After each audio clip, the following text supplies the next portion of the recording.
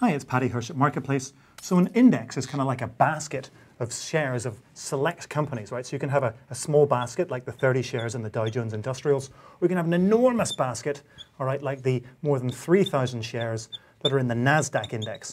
The NASDAQ, of course, is a very tech-heavy index. Now, an index fund is a way for individual investors like you or me to get our money to move in the same way as these indices without having to buy every single one of the shares that's in the index. Like you wouldn't want to be buying all 3,000 shares on the NASDAQ, for example. So to show you how this works, I want to introduce you to Jimmy.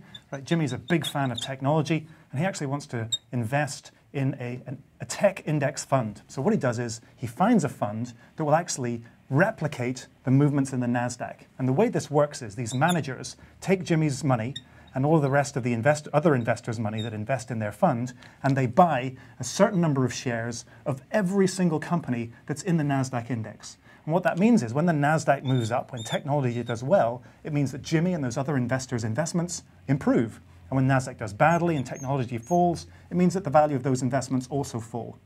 Now, the great thing about an index fund is that you don't have to worry about the sticky business of selecting individual stocks, because that business is already done for you. Just buy the index. And that means, of course, that you don't have to spend lots of money paying upfront fees or whatever to these investment managers that would be picking those stocks for you. It also means you don't have to worry about missing out on some great gain in technology when the technology index bursts through the roof. However, if things go the other way and technology corrects and you start to see the NASDAQ fall, well, you could be left very badly needing a drink.